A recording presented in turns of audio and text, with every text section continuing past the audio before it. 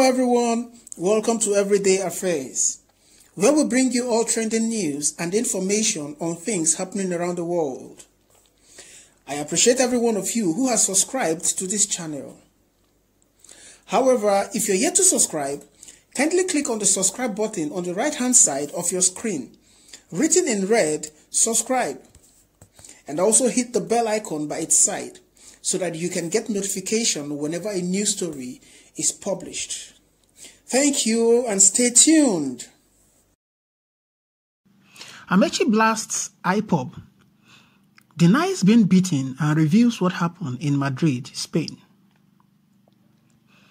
Nigeria's Minister of Transportation, Amaechi, has dismissed claims that were made by the indigenous people of Biafra that they assaulted him in Madrid, Spain. Ipob had claimed responsibility for the attack, stating that they won't hesitate to humiliate others. However, Amaechi, in a statement on Saturday, said, "We read with utter disgust and disdain the sickening propagandist lies credited to one Ima Powerful, who claims to be the spokesman of the indigenous people of Biafra, that Ipob members in Madrid, Spain, beat, physically assaulted the Minister of Transportation, Right Honorable Chibike Rotimi Amaechi. That is not true.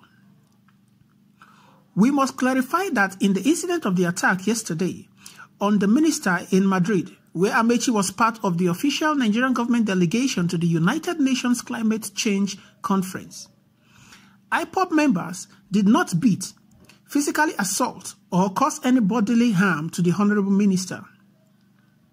As they charged towards and at the minister during the attack, it was apparent that their plan was to beat, quoting Ima Powerful, beat him, hurt him, cause bodily harm, or even do worse.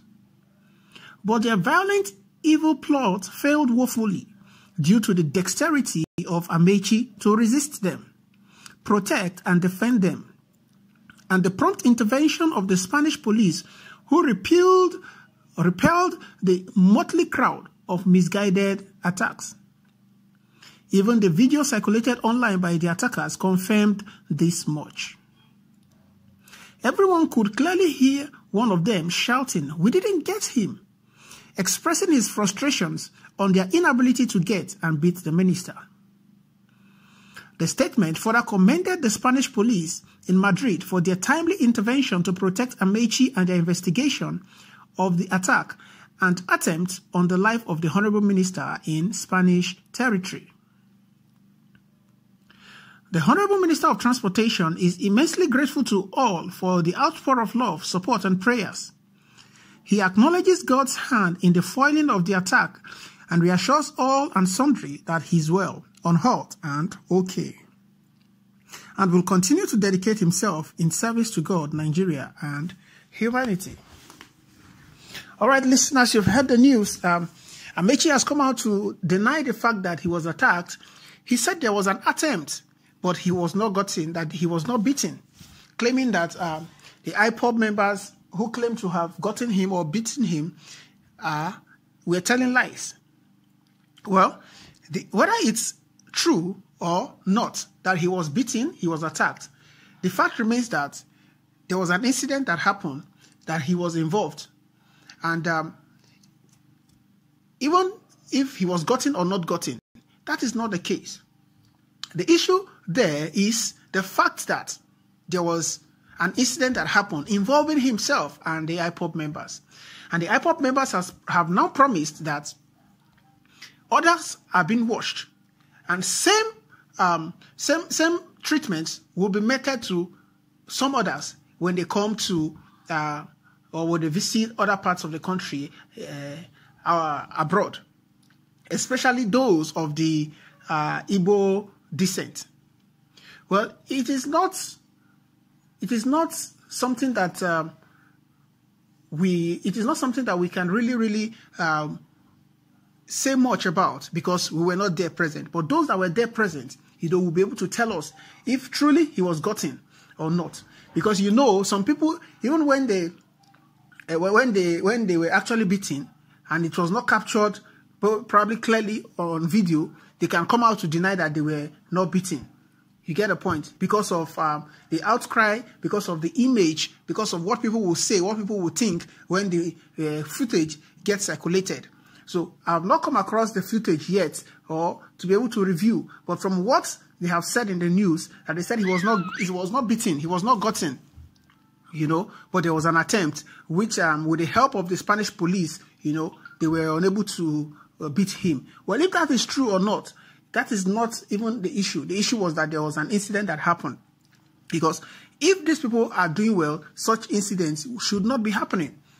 So they need to go back to the drawing board, put themselves in order, put their house in order, do what would give Nigeria and Nigerians good image outside the country. They should make Nigerians proud.